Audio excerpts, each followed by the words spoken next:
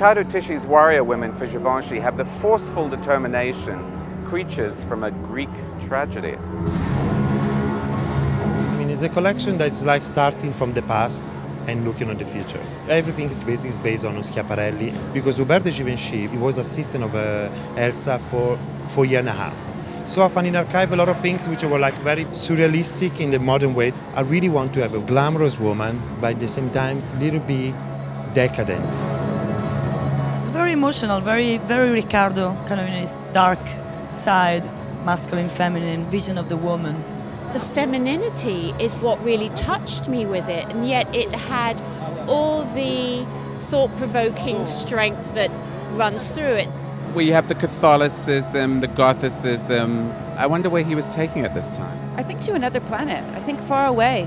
There's something also apocalyptic about it, no? There was a mothership waiting for the ladies outside, I'm sure. What it reminded me a bit of was the women in a Greek tragedy, like very strong, but with the hair and everything, where it's sort of half women, half animal. Very raw, which I found very erotic on an animal, that like, you know, like a panther, like a monkey. I think it's the most sensual collection I've done in my career. It's not talking only to a young girl, but even a grown-up woman. When you look at the clothes, it didn't look weird to see Adriana Lima, who's Victoria's Secret's bombshell, and me, who's the weird redhead, on the same runway together. It just shows that he likes women of all kinds, but women. Sequin shoulder pads, that very pointy bra, under a very pure lace dress. Year and year, it was like what will make a woman strong.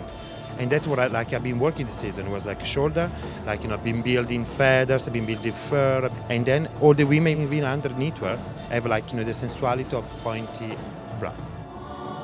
Beautiful, amazing, so many incredible ideas. I love the heavy metal Joan Crawford pantsuit, all of it.